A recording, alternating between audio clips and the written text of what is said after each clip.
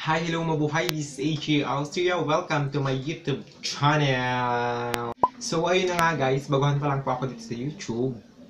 At this is my second vlog. And kung hindi pa kayo nakapag-subscribe, just click the subscribe button right there, yung red na button dyan. At don't forget to click the notification bell para palagi kayo ma-update sa aking mga uploads. So for today's video, nakita niyo naman na siguro yung title sa baba. Yes, tama ka. Mag-unbox tayo ng Samsung J6 Plus. So ito na siya guys. May baliktad siya. Wait lang. So, ito ang Samsung J6 Plus. So, let's start. So, by the way, may nakuha pala akong freebies sa pagbili ng J6 Plus.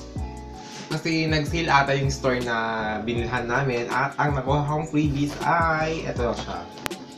Tanan! Portable Fan Series. So, ito yung mga portable fan series. Electric fan na maliliit. Ayan, ginagamitan ng baterya. So, testing natin. Ayan, guys. Naririnig nyo ba?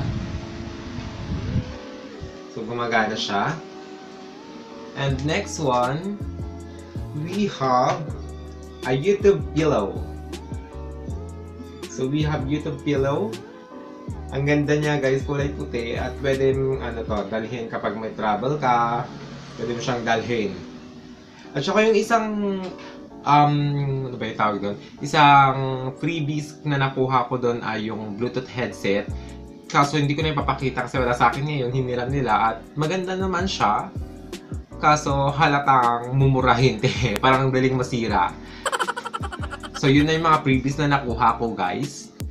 So let's start. Unbox na natin yung Samsung J6 Plus. At ang nakalagay dito sa likod niya, Samsung J6 Plus 32GB, Infinity Display, Dual Camera at Fingerprint. So, let's check kung tama ba lahat ng mga nakasulat dito. Ayan, ito na yung phone. Nabuksan, no? By the way, nabuksan na pala tong phone sa store na nabilhan namin para matest kung gumagana yung phone at makita kung nandito ba yung mga accessories na dapat. And also to check kung may factory defect ba ang cellphone. By the way, kapag bumibili kayo ng cellphone or anumang gamit, first thing na dapat na tanungin nyo ay yung warranty coverage niya. At saka kung paano nagagamit ang warranty para alam nyo kung anong gagawin nyo kapag nagkaroon ng problema sa cellphone nyo. So, before we start sa cellphone, tignan muna natin kung ano yung mga accessories na nasa loob ng box. Ito na yung box. Tignan natin kung ano yung laman niya sa loob. So, ayan. Meron siyang... Wait lang. Meron siyang quick start guide. At may pa-free jelly case si Mayor. Nakita ang jelly case niya. Jelly case. At meron siyang multi-purpose jack or USB cord na ginagamit sa charging. And ito yung travel adapter. So, sa paggamit ko ng Samsung, hindi masyadong fast charging yung charger nila. Diba? Hindi kagaya sa ibang brand. Pero maganda naman, matagal malobat yung Samsung. And also we have here a Samsung earphone. So, pare-parehas lang siguro yung mga Samsung earphone sa mga Samsung cellphones na nabibili natin. So, eto siya. And plus, we have the pin. So, itong pin, importante ito para mabuksan mo yung SIM card tray at saka memory card tray. So, itutusok mo siya sa butas para lumabas yung SIM card tray. Kita nyo ba? Ito siya. Ayan, guys. Okay, so let's proceed to the cellphone or to the unit. Ito, hawak ko na ang Samsung J6 Plus. So, una, tignan muna natin yung design niya, guys. So, kung nakikita nyo dito sa screen, hindi siya AMOLED, pero maganda siya. Ang ganda ng kanyang design. It's a premium design. At sa kanyang likod, nakikita natin yung kanyang IMEI number. Nandito yung IMEI number. At saka yung back niya is glossy. So kung nakikita nyo, nagre-reflect yung may reflection siya. So pwede kang magsalamin dito kasi nga may reflection. At saka itong Samsung J6 Plus comes with 4 colors. So meron siyang red. Kung gusto mo yung palaban at kontrabidang kulay, mag-red ka. Kung gusto mo naman yung medyo sosyalin or yayamanin ang feg mo, mag-gold ka. Kung gusto mo naman yung simple at ano ba yung simple lang, mag-black ka. At kung gusto mo naman itong medyo okay lang sa panlasa mo, hindi masyadong maarte, hindi masyadong bongga, mag-blue ka.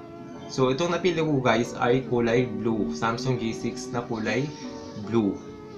So sa kanya namang design, nandito yung volume button. Ito guys, ito yung volume button. Andito yung SIM card tray at saka memory card tray. Andito yung speaker sa gilid. So dito yung speaker nya. At ito yung power button. So kung nakikita nyo, ayan, nagre-reflect. So open na natin siya guys. So habang binubuksan natin, ipapakita ko sa inyo ang specs ng Samsung J6 Plus. This is based on the box. 1.4 GHz quad-core processor, 152.6 mm or 6-inch HD+, 13 and 5 megapixel rear camera, 8 megapixel front camera, 32 GB memory, and 3 GB RAM. So, naka-open na siya guys. Ito siya. Ayan.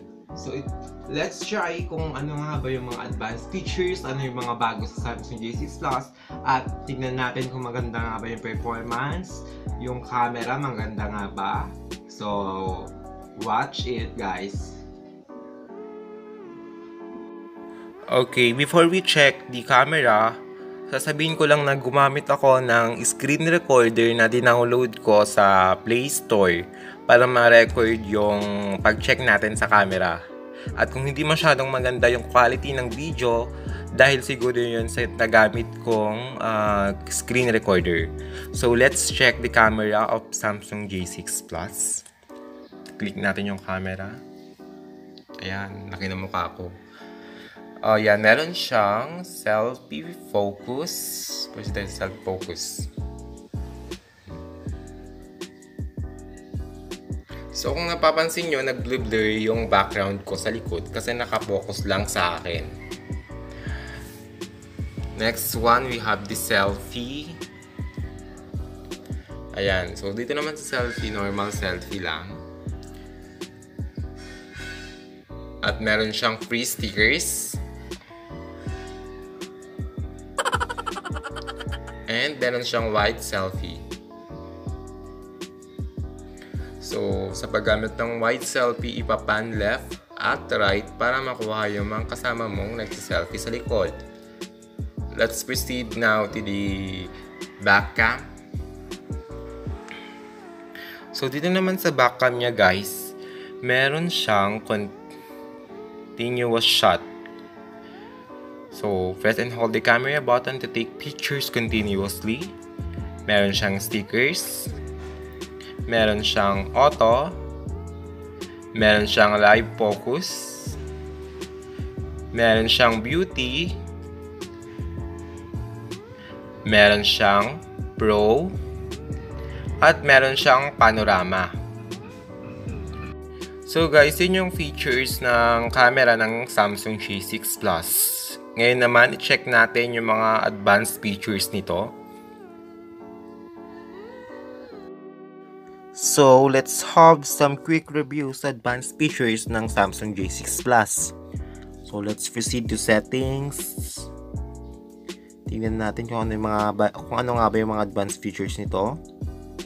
So, itry natin itong multi-window. Sabi dito, show more than one app at the same time. So, let's check. Ayan, naka-activate na siya sa akin guys. To activate, click nyo lang yung dalawang button na to. So, itry natin. So, first one, mag-open muna tayo ng isang app. At, itong recent button, hold lang natin. So, ayan na. Select an area to dock. So, ibaba natin siya and press done. So, dito sa una, sa taas, nakikita nyo guys, nakakapag-Facebook ako dito. Ayan, nakikita nyo. Kaso nga lang hindi ako naka-connect sa wifi. At itong isa naman, pwede ka ring mag-open ng panibagong app dito guys. So ayan, naka-back siya. Na-back na siya. So yun na guys, yung split screen ng Samsung J6 Plus or multi-window. Testing natin yung pagre-register ng fingerprint sa finger sensor. At by the way, ang finger sensor nito ay nasa gilid guys, sa power button siya. Hindi sa likod, kundi nasa gilid sa power button. So let's try. Hanapin natin yung settings. Punta tayo sa Biometrics and Security. Ayun, may fingerprint scanner siya. So, eto siya guys. Mag-add tayo ng fingerprint. Bale, naka-register na ako ng fingerprint ko kanina, pero ito-try natin ulit ang pag-add ng fingerprint. So, scan your finger. Get ready to add your fingerprint. Place a finger on the fingerprint sensor.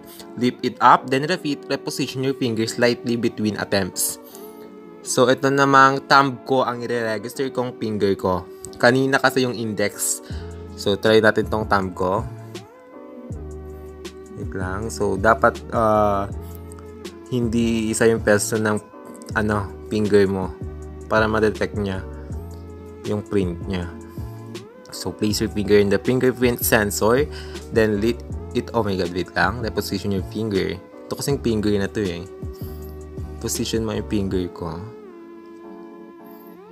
Ayan na siya. Nagre-register na siya guys. So, capture your full fingerprint. So, kailangan mag-change position. Yung finger. Change position talaga. Oh, wait lang. Ayan na.